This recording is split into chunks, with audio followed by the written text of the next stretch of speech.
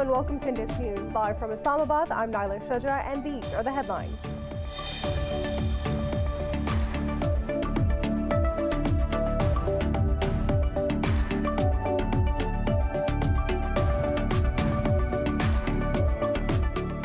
We start from the United States, where the Senate has voted to move forward with former President Donald Trump's impeachment trial, declaring it constitutional.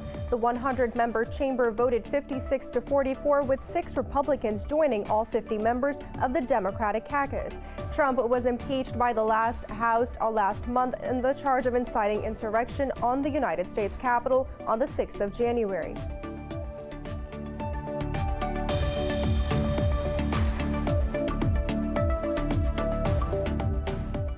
In Myanmar, protesters have returned to the streets of the capital, Naypyidaw, after clashes in the anti-coup demonstrations yesterday. Hundreds of government workers marched in support of a civil disobedience campaign that has also been joined by doctors. Meanwhile, the United States and the United Nations have condemned the use of force against the protesters.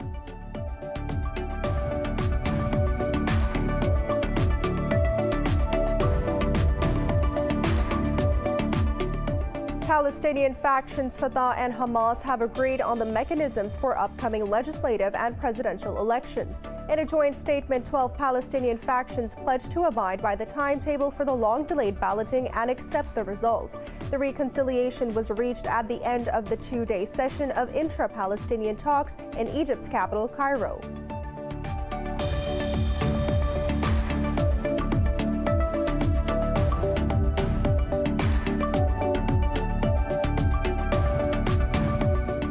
World Health Organization's data shows the global number of new coronavirus cases has declined for the 4th week in a row. However, Mexico reported 10,000 new cases and more than 1,700 deaths, bringing the toll over 168,000.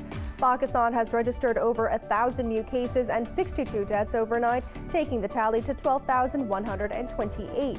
Globally, the virus has claimed over 2.3 million lives and infected nearly 107 million people.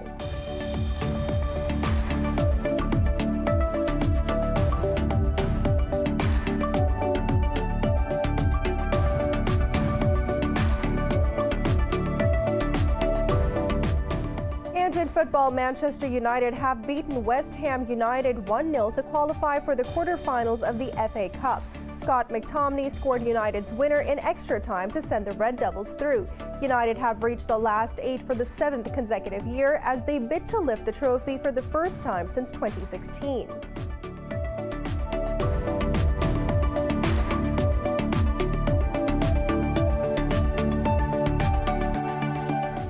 For more news and details, stay tuned. We'll be right back after a short break.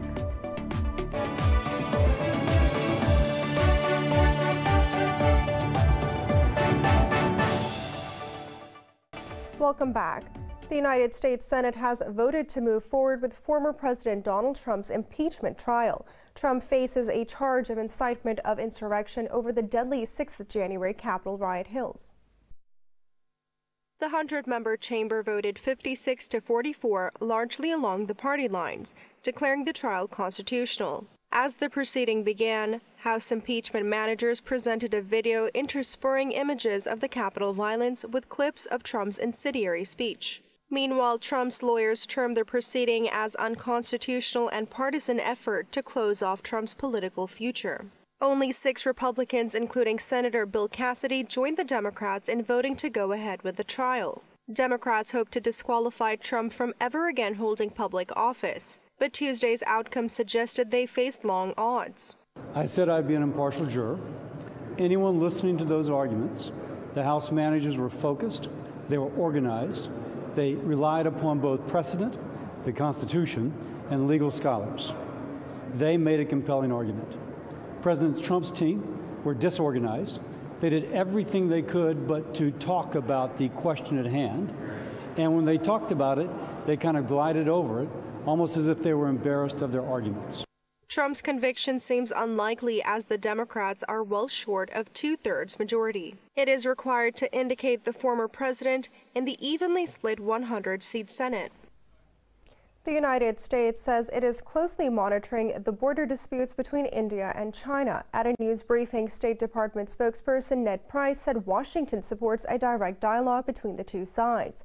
Price said that the United States will continue to support a peaceful resolution of the ongoing border disputes. His remarks followed a phone call between Secretary of State Antony Blinken and his Indian counterpart Subrahmanyam Jaishankar. The State Department said the call's purpose was to reaffirm bilateral relations and discuss the mutual concern. New Delhi and Beijing have been locked in a military standoff over their disputed mountainous border at Ladakh.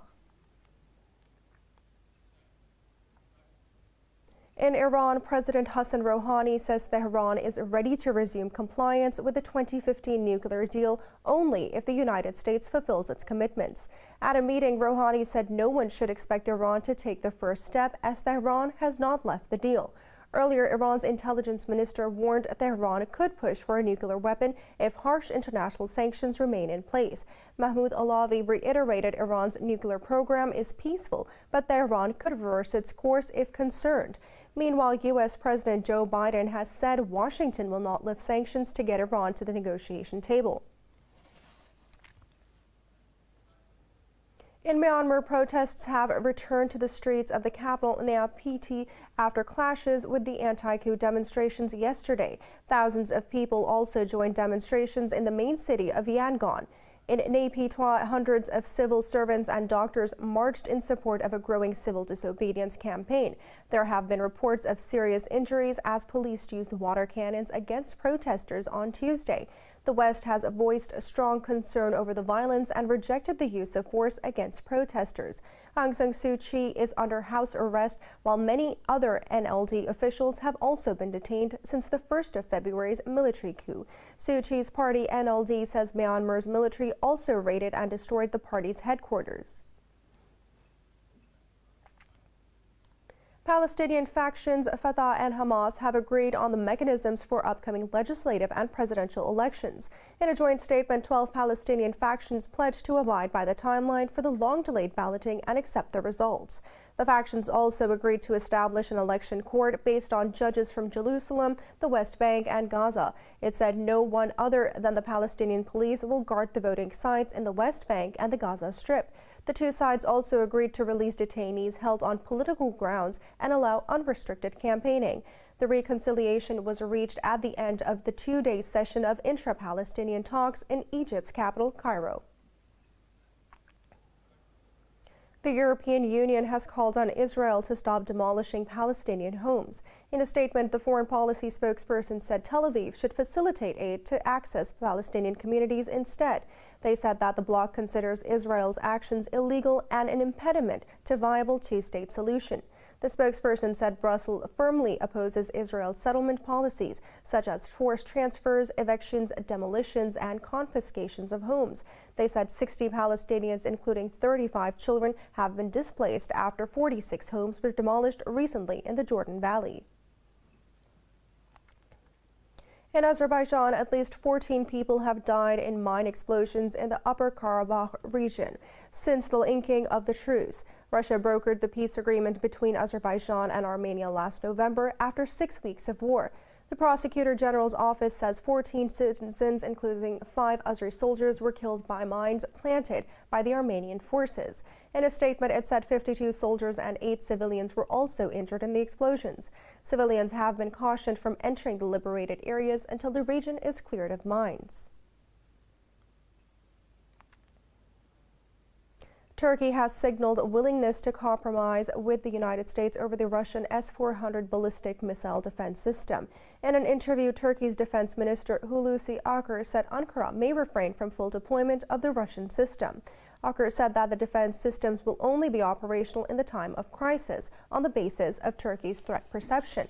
The defense minister also expressed the intent to negotiate with the United States to resolve the issue. However, he said that without resolving the issue of U.S. backing for PKK in Syria, the S-400 issue can't be settled as well.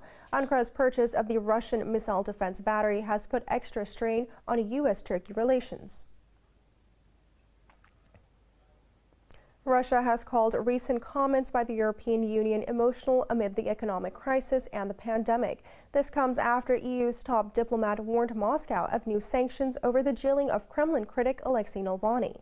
In an interview, Russian lawmaker Vladimir Drabaskovou said that the EU thinks that it can meddle in their internal affairs. Earlier, EU Foreign Policy Chief Joseph Borrell said his last visit to Moscow had cemented his view that Russia wants to divide the West. He called the government of President Vladimir Putin merciless, authoritarian, and afraid of democracy.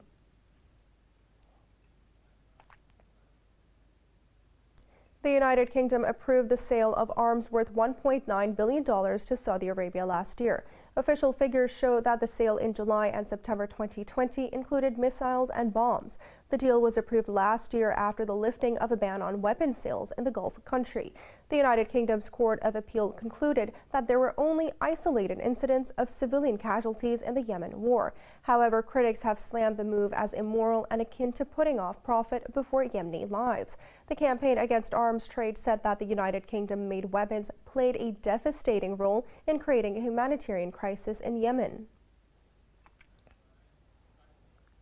French President Emmanuel Macron says he will send his advisor to Beirut this weekend to follow up on the government formation in Lebanon. Local media reported that Patrick Durrell will meet several Lebanese officials during his visit. Macron has proposed a resolution plan for Lebanon, but it has not been adopted yet by the politicians in office. Last month, the French president said he will pay a third visit to Lebanon to speed up the formation of a new government. Meanwhile, Qatar has also said that it is ready to facilitate dialogue between the Lebanese lawmakers. Lebanon has yet to not be able to form a new administration since Hassan Diab's government resigned 6 days after the Beirut explosion last year. The United Nations has sent 60 truckloads of humanitarian aid to Idlib in the northwestern part of Syria. The aid will be distributed to those in need in the region and nearby rural areas. The trucks carrying supplies passed through the city of Silbul's border gate in Turkey's southern Hatay province. Hundreds of thousands of people have been killed in the Syrian civil war, and millions more have been displaced since 2011. Idlib falls within the de-escalation zone forged under an agreement between Turkey and Russia. The area has been the subject of multiple ceasefire understandings, which the Assad regime and its allies have frequently violated. The United Nations envoy to Yemen has urged the Houthis to halt their large-scale offensive on the central city of Marib. In a tweet, Martin Griffiths said that the rebel attacks threaten diplomats' efforts for peace. The United Nations envoy said that a negotiation political settlement is the only sustainable solution to the conflict. This comes after Griffiths visited Iran to discuss the crisis with Iranian Foreign Minister Javad Zarif and other top officials. Meanwhile, a Houthi court has sentenced 11 Yemeni lawmakers to death in absentia over their support for the government. Earlier, the Yemeni army announced that it had killed or captured dozens of rebels. It's now time for a short break. Stay with us.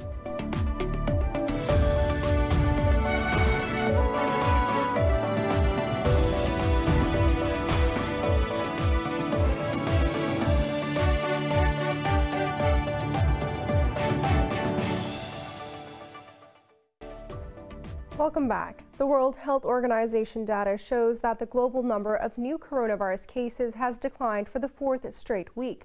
Mexico has more than 10,000 new cases and over 1,700 deaths in the last 24 hours. Globally, the virus has claimed more than 2.3 million lives and infected nearly 107 million people. More on the coronavirus in this report.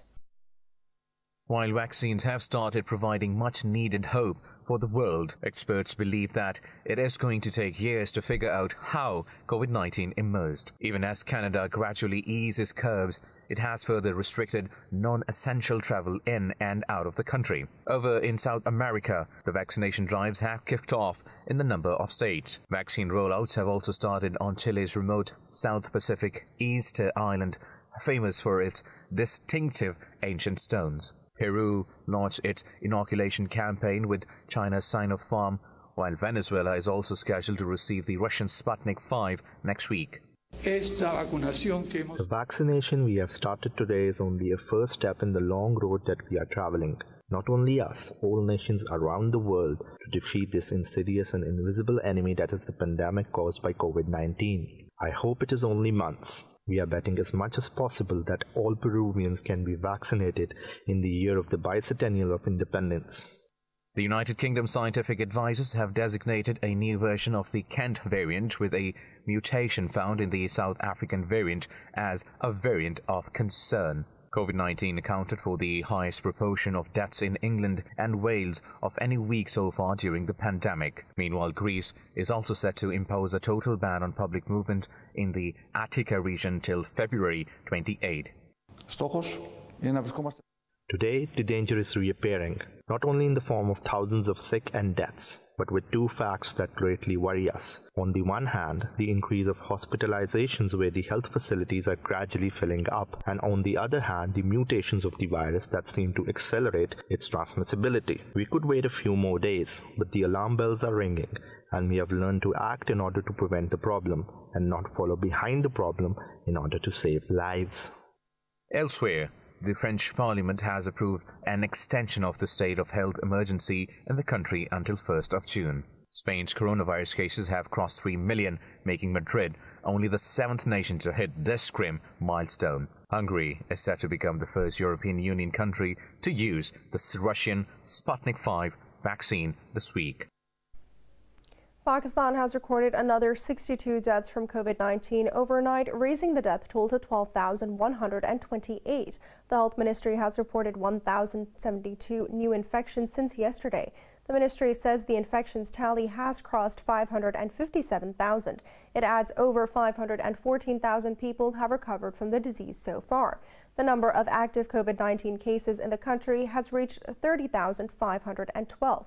The ministry says nearly 32,000 tests were conducted during the past 24 hours.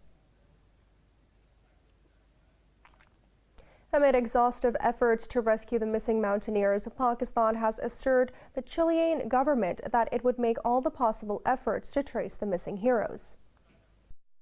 Foreign Minister Shah Mahmood Qureshi held a telephonic conversation with his Chilean counterpart, Andre Alemand. Qureshi expressed his deep concern over the missing team of the mountaineers. Meanwhile, the General Secretary of the Alpine Club of Pakistan, Qarad Haidari, says the search operation will continue today. He told Indus News that no search flight was conducted on Tuesday due to harsh weather conditions as hopes for their survival fade. Pakistan's Muhammad Ali Sutpara, John Snorri from Iceland, and Juan Pablo Moore from Chile went missing on Friday after summiting the world's second tallest peak. Meanwhile, all foreign climbers at the K2 base camp have decided to end the winter expeditions considering the harsh weather conditions. The United States says it plans to continue to seek extradition of WikiLeaks founder Julian Assange from the United Kingdom to face hacking conspiracy charges. Assange is facing 17 espionage charges, which carry a maximum sentence of 175 years in prison. Talking to reporters, a Justice Department spokesperson, Mark Raimondi, said that Washington will challenge a British judge's ruling that turned down Assange's extradition. In a January 4th ruling, the judge said that it would be oppressive to extradite Assange to the United States based on his mental condition. The judge set Friday as the deadline for the United States to appeal their ruling for forbidding Assange extradition. Meanwhile, Assange supporters have been pressing the Biden administration to drop charges against him.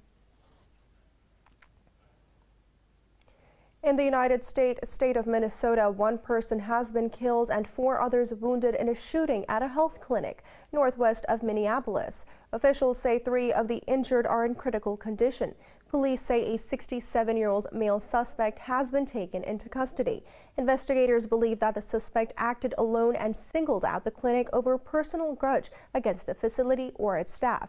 Bomb technicians are investigating several suspicious devices left at the crime scene and at a motel where the suspect was staying.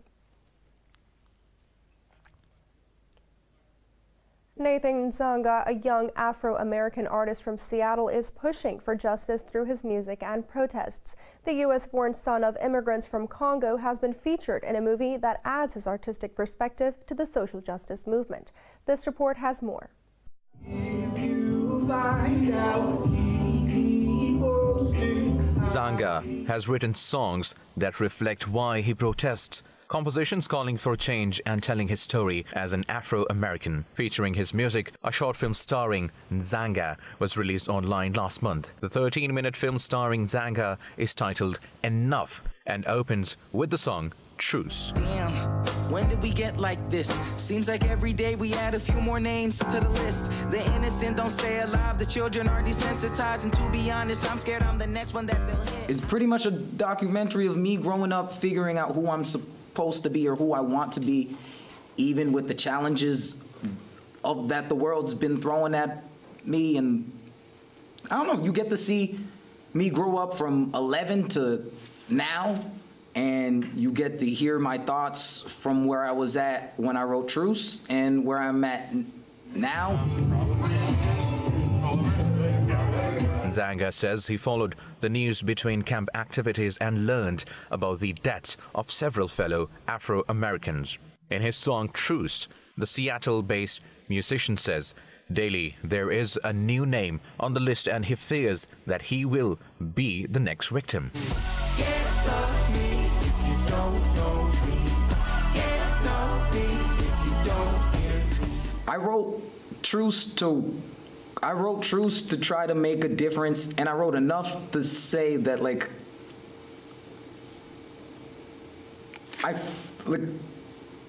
what else is there for me to do? Like, I feel tired. Like, how much love do I have to give to receive any love back? The film also includes another song, which he wrote following the death of George Floyd, who was killed by a white police officer last year.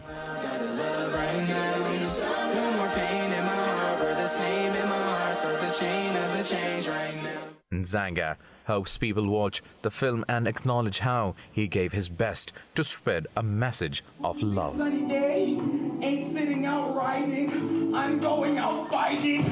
I got a whole lot of empathy. In Kyrgyzstan, frozen Arakol Lake has become a sledding arena. Hundreds of holidaymakers take handmade sleds out to enjoy winter sports on this picturesque lake. More details in this report. This is Kyrgyzstan's largest skating rink, formed from the frozen waters of the Arakol Glacier. The lake is situated some 3,500 meters above sea level and has become a major tourist attraction. People from across the country take handmade sleds out and enjoy winter sports.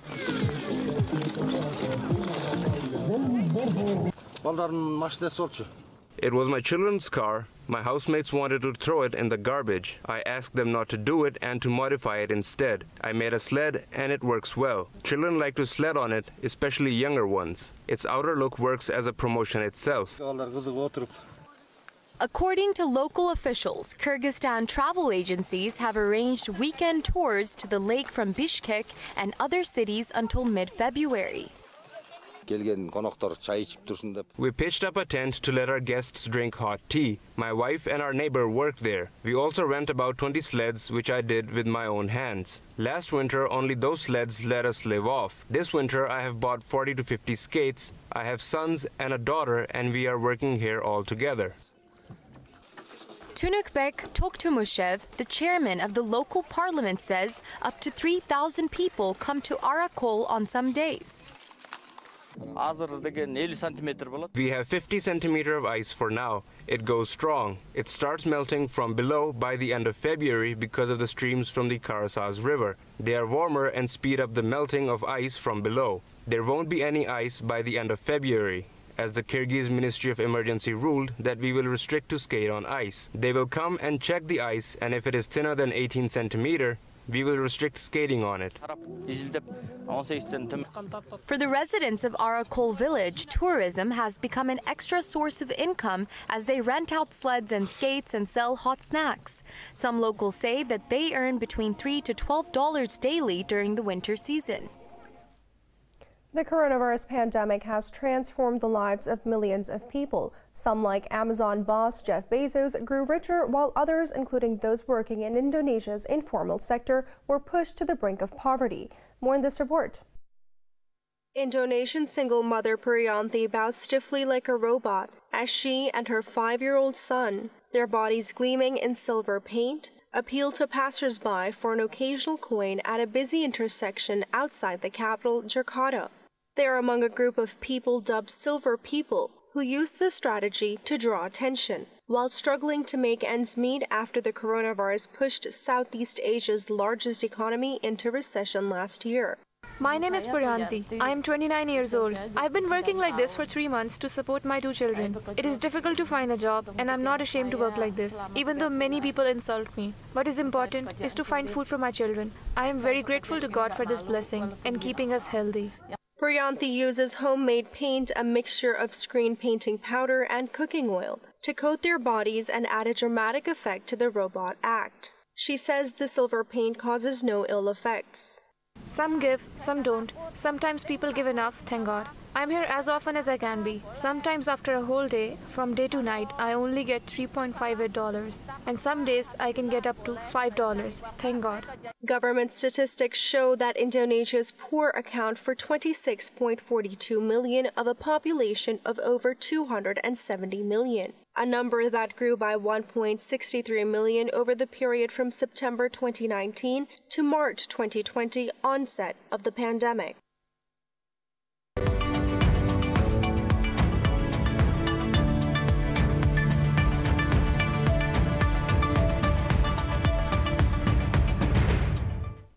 Shares in Asia Pacific have risen, riding the wave of positive sentiment created by the winning streak on Wall Street. Hong Kong's Hang Seng Index is leading the gains, climbing over 1.5%. Mainland Chinese shares have also added up over 1%, with both the Shanghai Composite and the Shenzhen Component in positive territory. South Korea's Kospi and Australia's ASX 200 have risen over 0.5%. The Nikkei 225 in Japan has also edged up fractionally.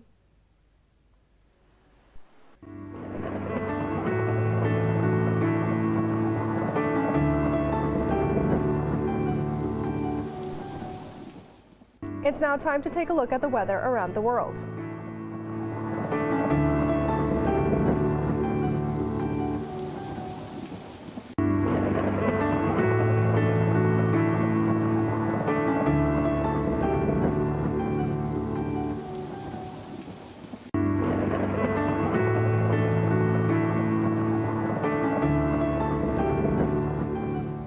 For the latest news updates, you can follow us on our social media at Indus.News.